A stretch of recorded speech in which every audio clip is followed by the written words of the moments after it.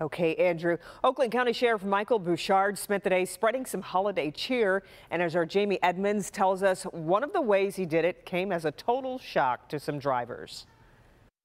So when one of these vehicles pulls up behind you in traffic or at your house, you may be a wee bit nervous, but today was all about good surprises. Well, we want to try to brighten your day a little bit. Oakland County Sheriff Mike Bouchard is on a special mission to spread holiday cheer, and it begins with Beth Ruiz, a Pontiac mother who recently lost her son and her home, and she thought she wouldn't have any presents for her younger kids for Christmas. Enter sheriff's deputies with bags and bags of gifts. I'm so grateful. Like, that just took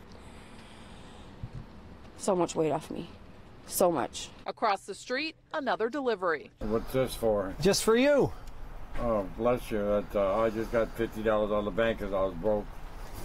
Well, now you got a little more. An anonymous donor gave the sheriff's office more than $10,000 and said, make a difference.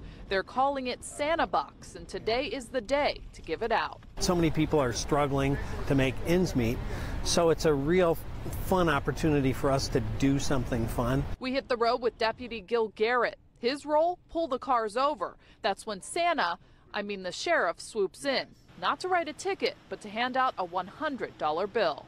The reactions varied from surprised, Merry Christmas from the Oakland County Sheriff's Office. How is this even possible? to a little scared. I thought I could get tickets. You were speeding. I know. To downright speechless. Thank you.